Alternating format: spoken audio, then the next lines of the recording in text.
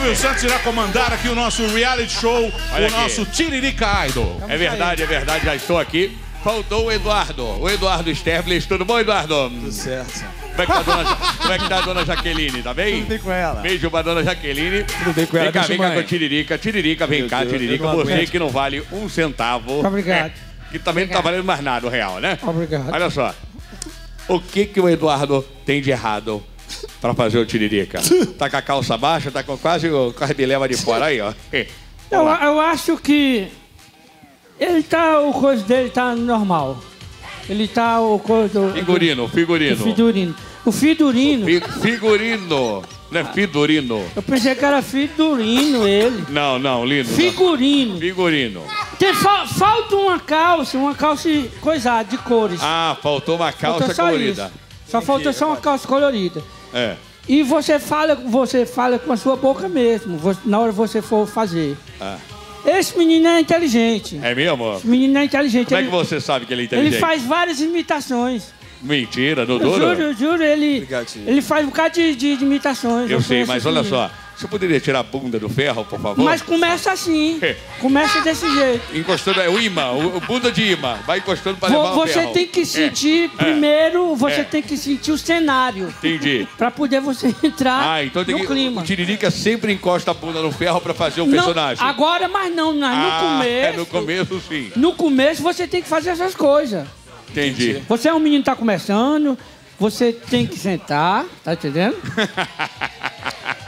Sentar com jeito de artista. Ah, na cara, você sentar com jeito... Cara, a gente tá com o Tiririca, você não tem noção.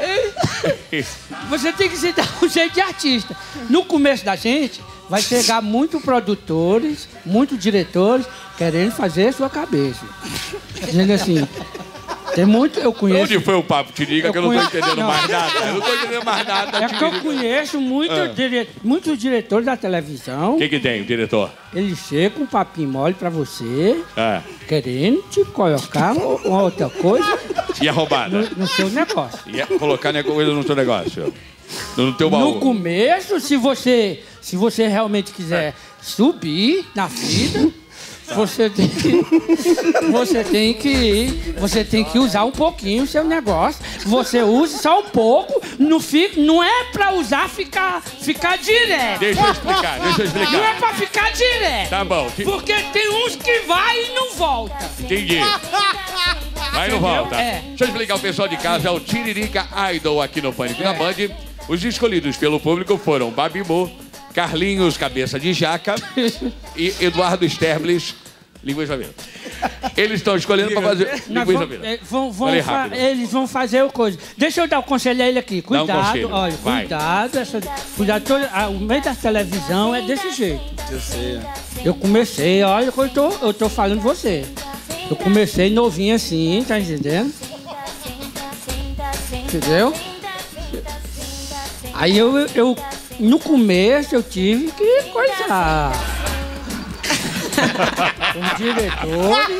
Os diretores, eles têm umas conversas bonitas.